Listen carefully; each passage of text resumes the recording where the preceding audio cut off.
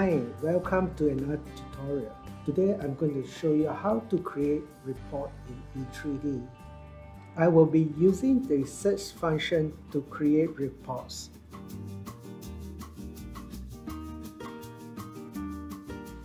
The search function is found in the Home tab. When you start the search function, there are two inputs, the element type and the search scope. So for example, we want to look at all the equipment. So what we need to do is to type the element type into the element type. Then you can search the current element or whatever element that you choose. Next, we look at the search tools in the search function. You can expand it by clicking the More Search Tools. First one I'd like to show you is the filter.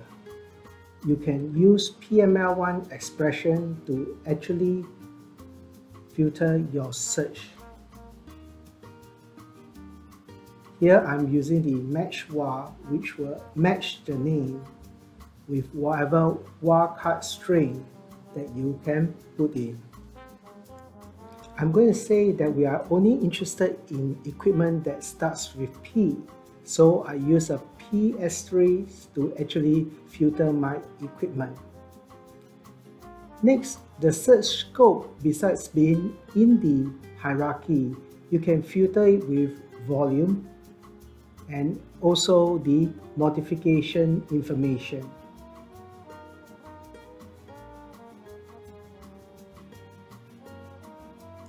The Manage Searches allow us to store the search setting that we have configured.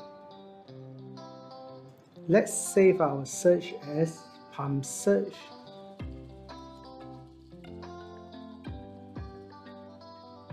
And we can save this report in various places, local settings, project settings, or the installation setting. So you can run the search by clicking the search on the top, or you can run it from the Manage Search. So you can see that the pumps have been extracted from our 3D model. Next, we'll look at the collection form. This allows us to further develop the search information that we've extracted.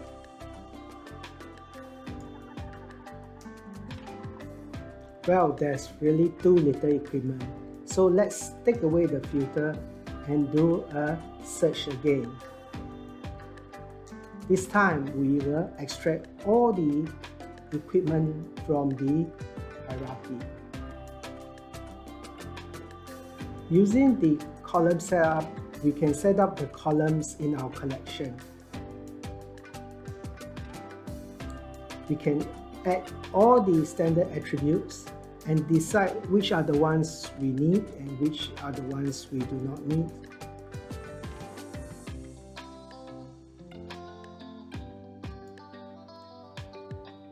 Perhaps we are interested in displaying the owner but not the rest of the attributes. So let's remove the rest of the attributes or put them invisible. For this case, I remove them. And when we say OK, you can see that the third column appears in the collection table.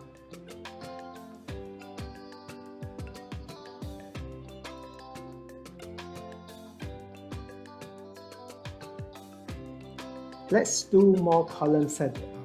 So instead of the owner, we are interested in the name of the site. So we can do this, and we know the name of the site is the area where this is being found. We can add more columns, for example, the position.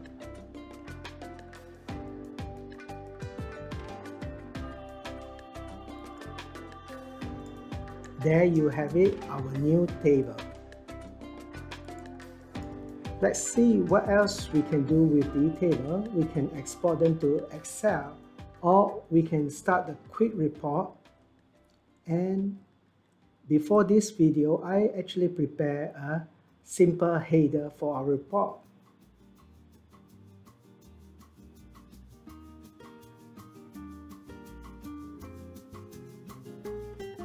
So the system will use the header with the results that we have. And now we can export them into an Excel file that we can send to our customers. Let's see how the Excel file looks like. There you have it, our simple Excel report. Is it easy to create a report in E3D? Hope you like it. See you again next time. Bye.